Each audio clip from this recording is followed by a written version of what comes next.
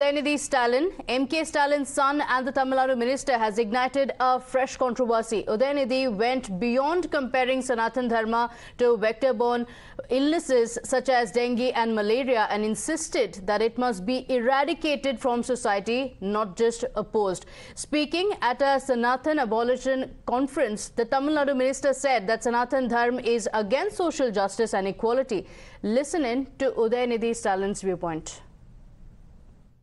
இந்த மாநாட்டுடைய தலைப்பே மிகவும் சிறப்பாக அமைந்திருக்கின்றது.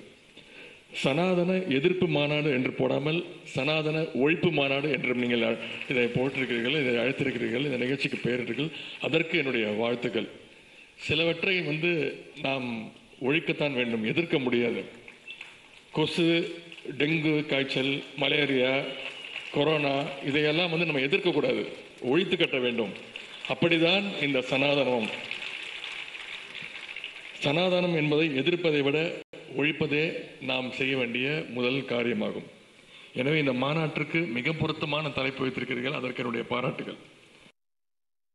Now let's get you reactions of the BJP. Calling it a classic case of anti-Hindu mindset, the BJP slammed the Tamil Nadu Minister left, right and centre and alleged that Stalin's son is calling for genocide of 80% population of India who believe in the Sanatana Dharma.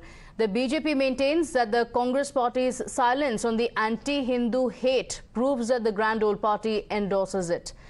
In fact, as the political storm brews, the DMK Neta has remained defiant. Stalin's son, in a tweet, also countered the BJP charges as fake news.